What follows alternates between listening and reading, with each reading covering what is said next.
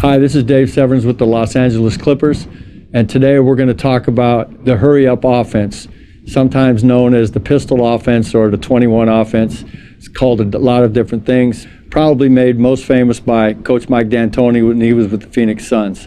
I'm sure once you see what we're doing on the court, you will recognize some of the actions, but we call it the hurry-up offense. Not that we're trying to play fast, but it's with a flow and with a pace and can get you quick shots early in the shot clock.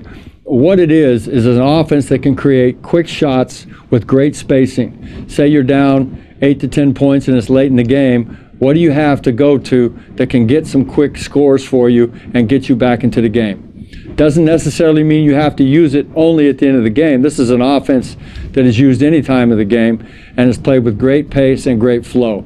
We may go 5 to 7 minutes stretches in a game where this is all we're running if it's successful. Why you would run this is because we think it opens up the floor, gives tremendous spacing for three-point shooters, it gives great spacing for drives and the pick and roll game. The way we're going to teach the hurry-up offense is by 2-on-0, 3-on-0, and 5-on-0 breakdown drills, mainly in the half court. And then towards the end, we'll get into some three-quarter court drills to teach the hurry-up offense spacing and timing. In teaching the hurry-up offense, we like to break it down into 6 different areas. The first thing being the setup, the timing, the spacing. The second would be the chase action. Third would be keep. Fourth would be the dribble action. Fifth would be the down. And finally, the last option would be the at. So let's take a look at the hurry-up offense.